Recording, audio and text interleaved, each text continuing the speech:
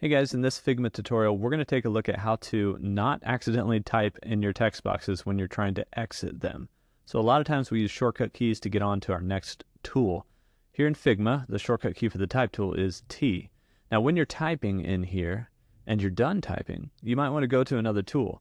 A lot of times we press V and, well, we accidentally type a V into our text. Now sometimes you don't know even where that is. But to exit out of this cleanly, you can press one of two things. Number one, just the escape key.